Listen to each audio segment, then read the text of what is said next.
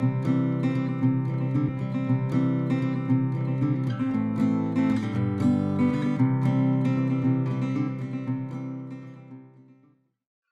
good morning, Cornerstone family. I want to say happy Father's Day to all you dads out there. We are excited today to celebrate with you. Today, in honor of Father's Day, we have a taco truck. And so we're going to give each dad 3 free tacos. Each ticket is a taco, so we want you to enjoy your day. And we have a special surprise at the end of the service, so it's going to be a great time. Last week, I'm excited. We started last week the book of John. We're going to take a real slow study through this amazing gospel, the gospel of John.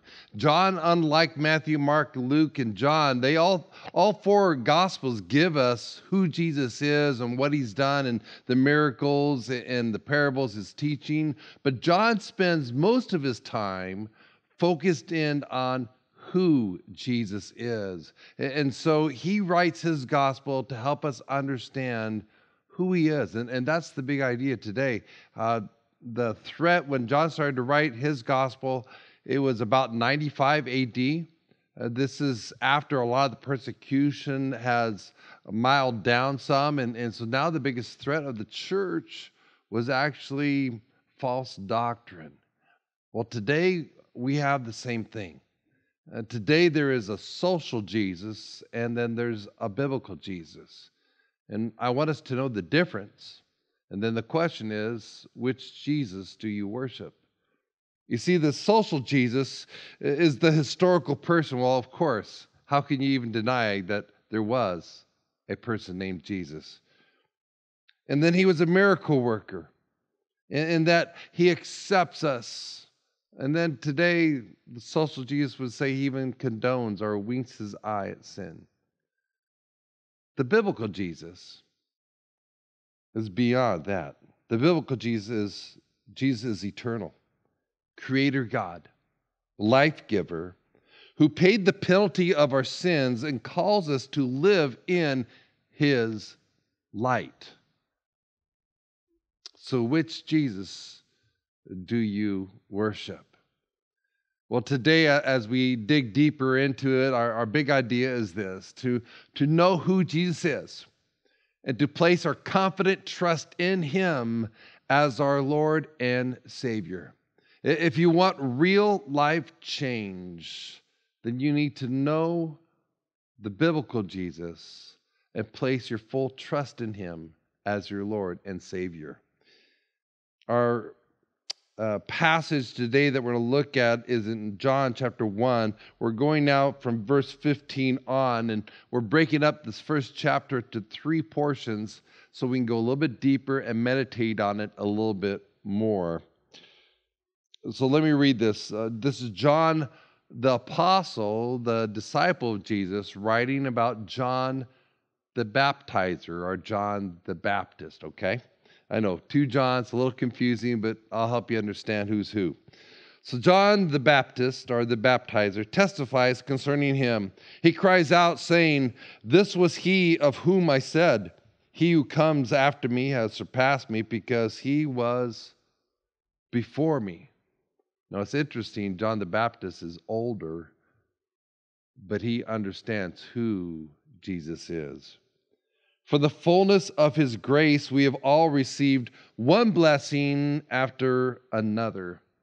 And I wonder, if I paused right now, could you tell me a blessing that you have received from the Lord? As we celebrate Dad's Day today and we have the taco truck out there, I hope that we can have conversations and that we could just share some of God's blessings, his mercy, his grace that's in our lives.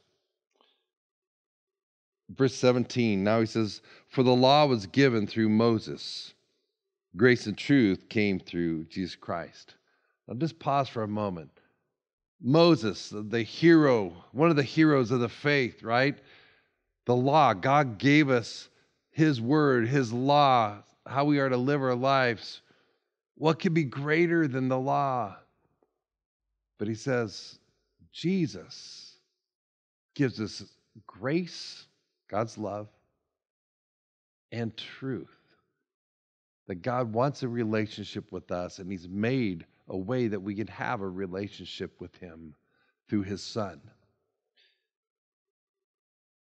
No one has ever seen God, but God, the one and only, who is at the Father's side, has made him known. I want to read that verse again because I don't want it to go by us too fast. Understand who Jesus is. Look at verse 18.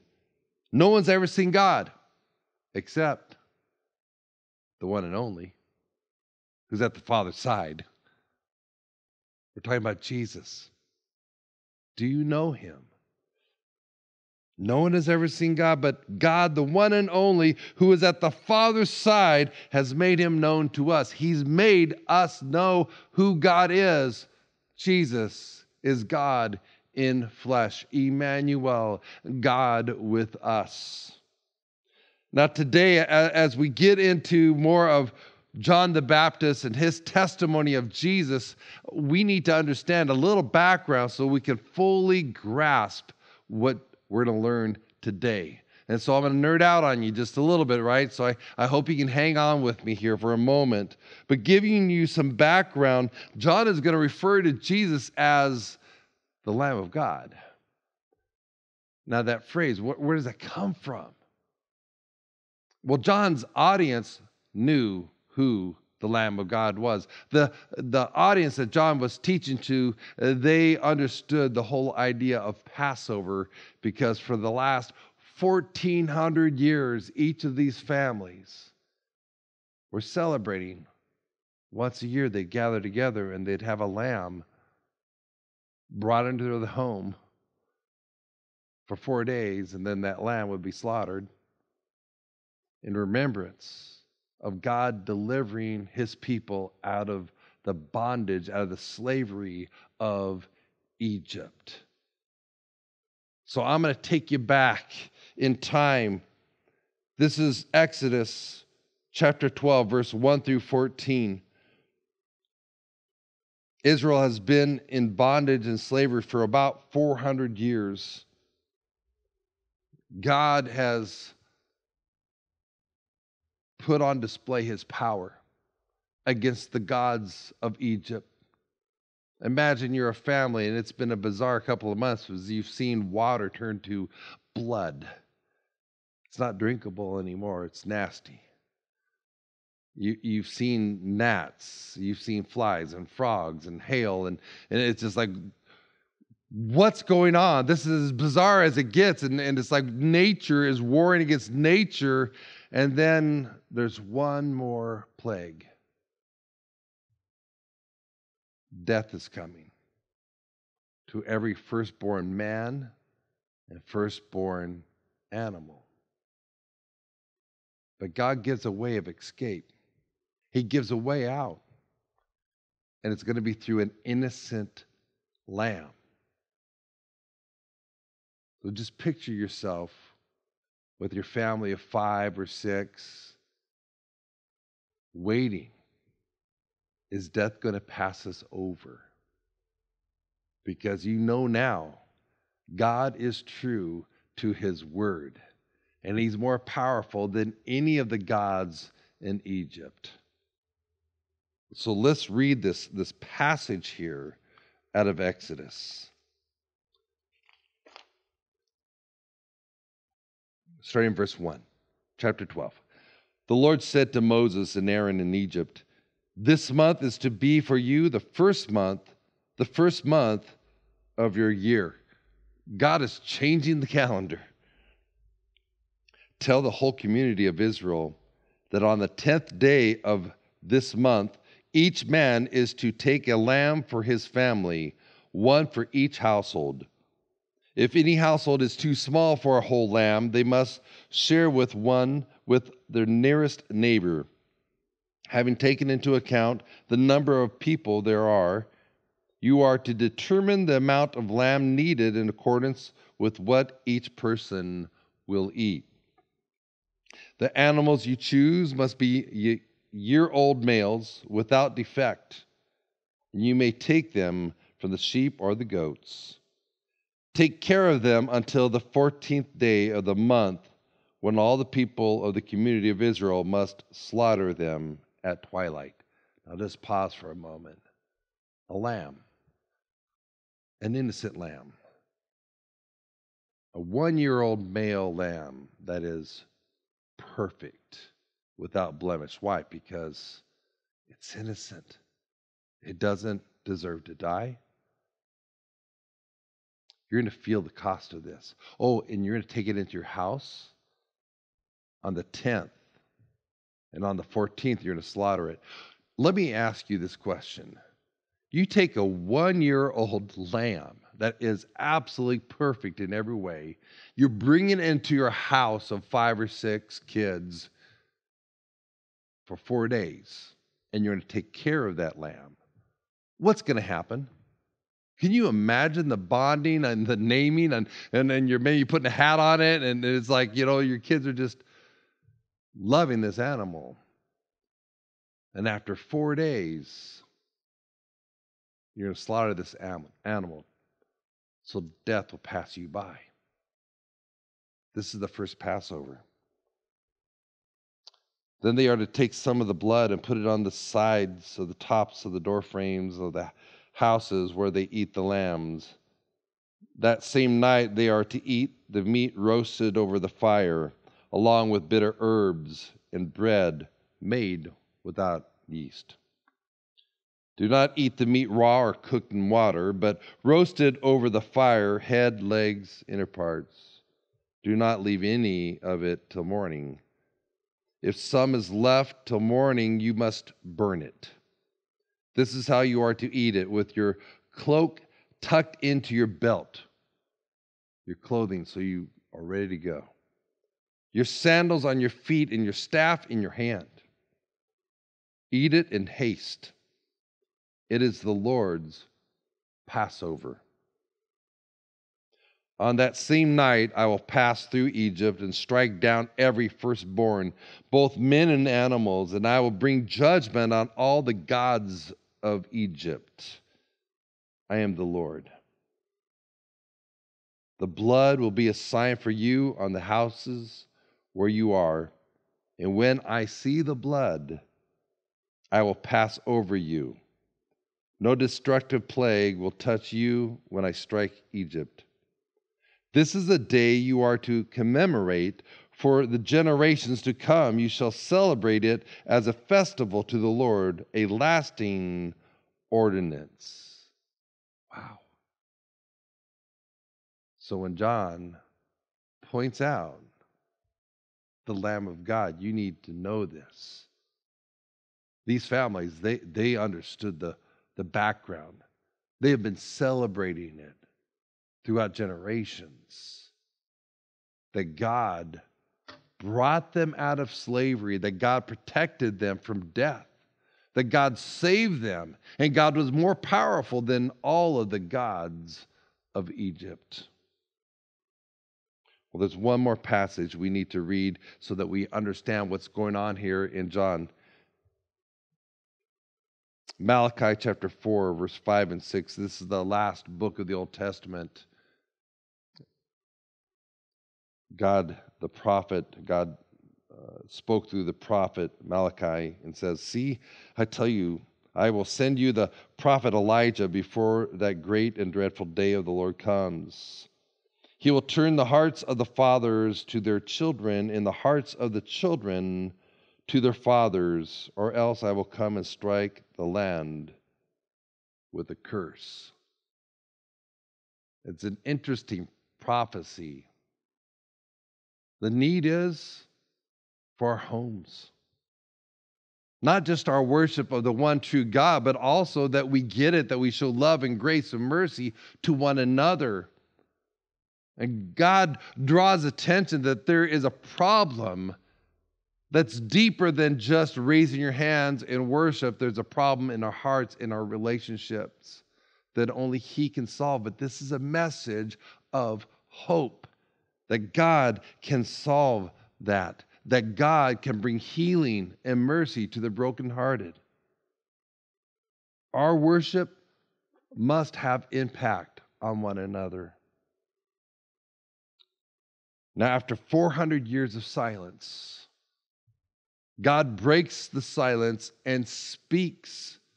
He speaks to a high priest named Zechariah. It was his time to offer up worship, and he goes in to start to worship the Lord and to offer up worship, and an angel Gabriel, comes and speaks to him and says, "Hey, Zechariah, guess what? God heard your prayer about having a kid, and so you're going to have a boy." And, if you can imagine, Zechariah, he's old.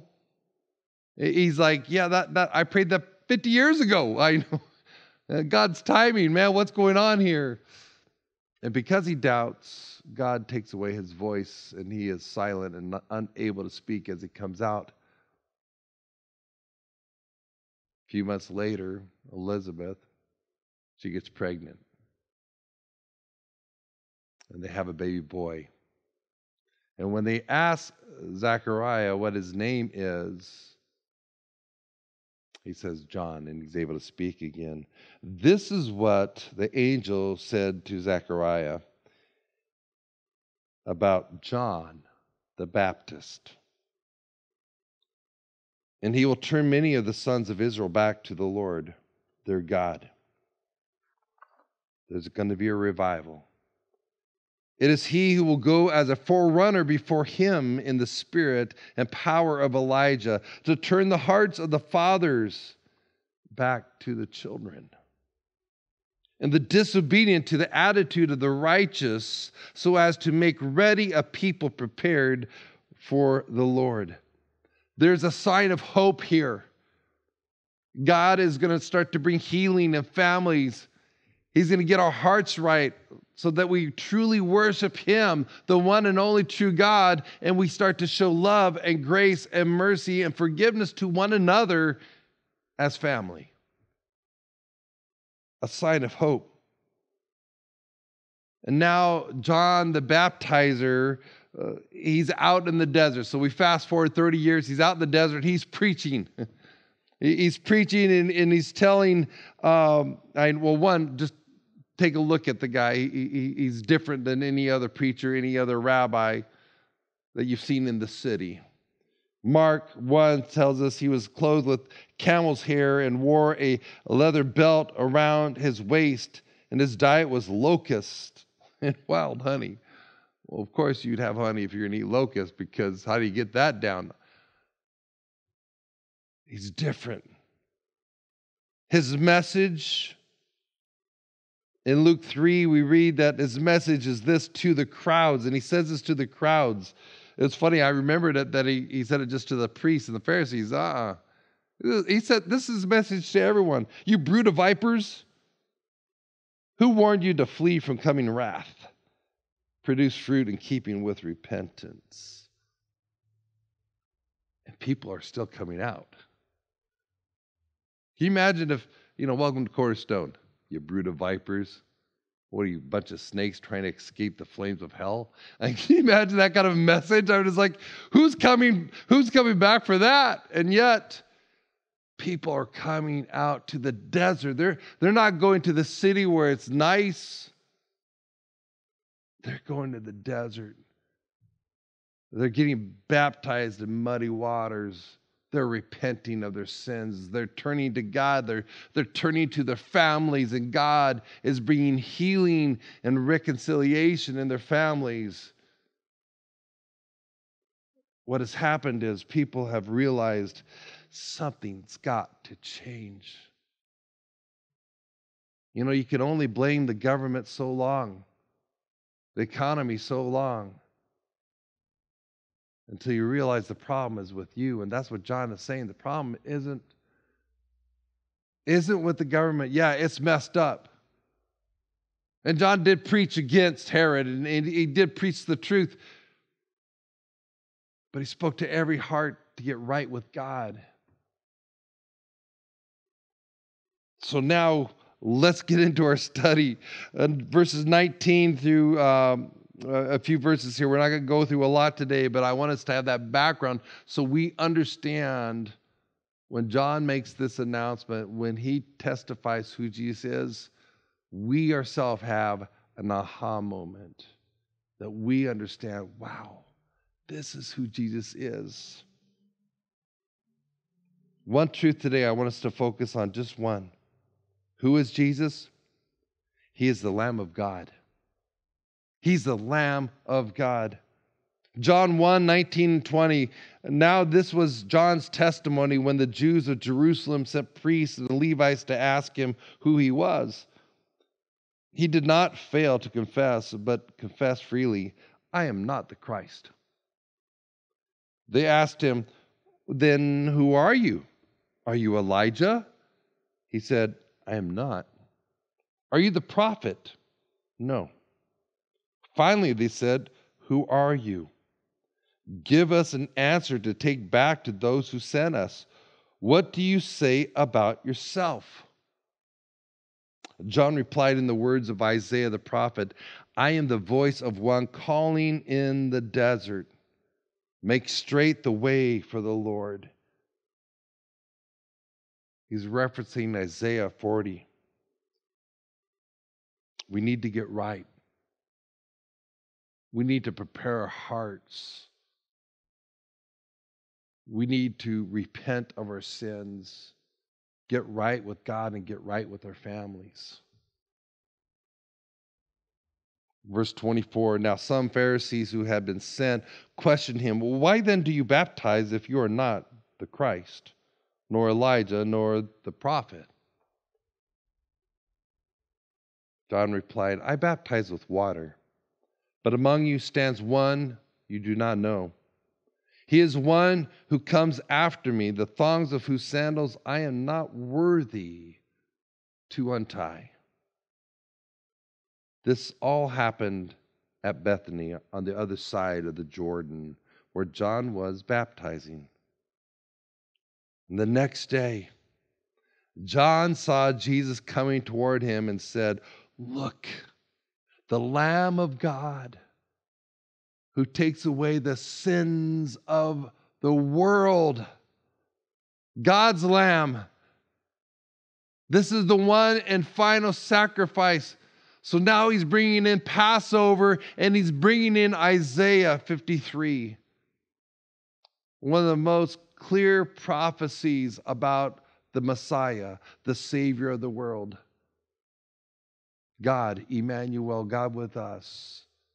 This is what we read in Isaiah 53. Surely he took up our infirmities and carried our sorrows. Yet we considered him stricken by God, smitten and afflicted. But he was pierced for our transgressions. He was crushed for our iniquities. The punishment that brought us peace was upon him, and by his wounds we are healed. We all, like sheep, have gone astray. Each of us have turned to his own way, and the Lord has laid on him the iniquity of us all. He was oppressed, afflicted, yet he did not open his mouth. He was led like a lamb to the slaughter. As a sheep before her shearers is silent, so he did not open his mouth. I myself did not know him, John says. But the reason I came baptizing with water was that he might be revealed to Israel. Then John gave this testimony. I saw the Spirit of God, the Spirit come down from heaven as a dove and remain on him. I would not have known him except that one who sent me to baptize with water told me, the man on whom you see the Spirit come down and remain is he who will baptize with the Holy Spirit. If you want to be born of God, born into the family of God, it must be through the Lamb of God, God's one and only Son. Do you realize that on Palm Sunday, it was the 10th day of the new year? That's when they picked the lamb for the temple. They picked Jesus. He offered his life as a sacrifice for our sins, our shame, our guilt. He paid for it all. He's the Lamb of God. Only he can save. Only he can forgive. The question today is, will you choose him as your Savior, the Lamb of God, who paid for your sins, who died for you, and on the third day rose again? We each have a choice. We can continue to worship the social Jesus, the historical Jesus, the miracle worker, that has no power to really change our lives. Or we can worship the biblical Jesus, who is God, who is Savior, who is Creator, who is the Lamb of God who laid down his life to save us. Would you pray with me? The heads bowed and our eyes closed. I want to ask you, have you accepted Jesus as the Lamb of God who paid for your sins? Have you accepted him as your Lord and Savior? And if you have, worship him and thank him and praise him. But if today you realize you've watered down who Jesus is, you've not truly accepted the biblical Jesus, you can make an adjustment. You can make a change. You can change everything right now by going to him, confessing your sins, and inviting him into your life as your Lord and Savior. He'll forgive your sins. His Holy Spirit will come into your life, and you can experience his power to change. So if that's your desire, pray along with me and just say, Dear Jesus, today I understand more fuller than I ever have, more clearer, that you are the Son, the one and only Son of God, the Lamb of God who laid down your life for my life. I ask that you would come into me and that you would forgive me of my sins, of my shame and my guilt, that you would bring healing and restoration. And Lord, there's a lot of brokenness. I need your forgiveness, your mercy, your healing power. I pray this, I ask this in the powerful name of Jesus Christ. We pray. Amen. I want to encourage you as you walk with the Lord. If you made a decision, let me know. If you would like to be baptized as a believer, we'll be doing that this summer at the beach and in here. And so if you're interested, that would be a great next step for you. Just on our QR code here, you can look at and connect with us, and we'd love to celebrate with you. Also, we have this journal through the book of John. We're doing just a few chapters at a time, so I have chapters 1, 2, and 3 right now. If you're interested in that, it's online. You can download it. If you'd like something mailed to you, we can do that as well. We just want to help you grow in your faith. And now we're going to continue to celebrate this morning and celebrate with our dads. Until next week, God bless.